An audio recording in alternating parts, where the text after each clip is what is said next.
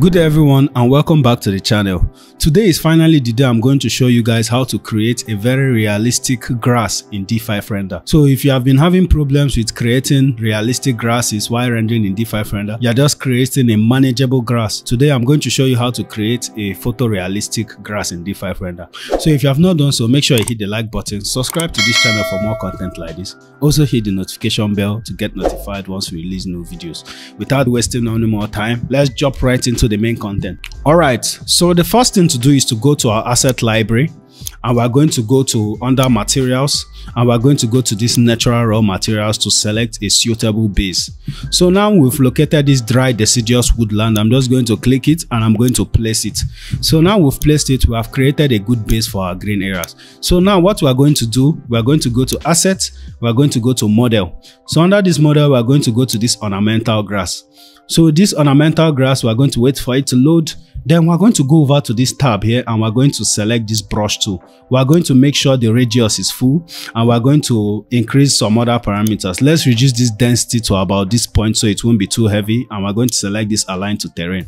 Then we're just going to select this grass cluster first and we're going to place it.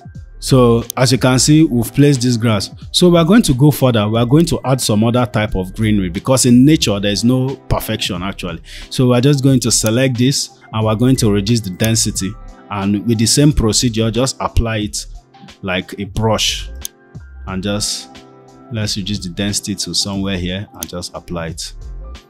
So now I think we could increase the size a bit and apply it here. So now we're also going to do the same thing for some other type of grasses. We're going to add this one here. We're just going to add this. We're going to reduce the size again, and we're just going to do the same thing. Then we are going to go over to this greenery, and we're going to go over here. Then we are going to remove this other one here. Make sure it's only this one remaining. Then we're just going to do the same here.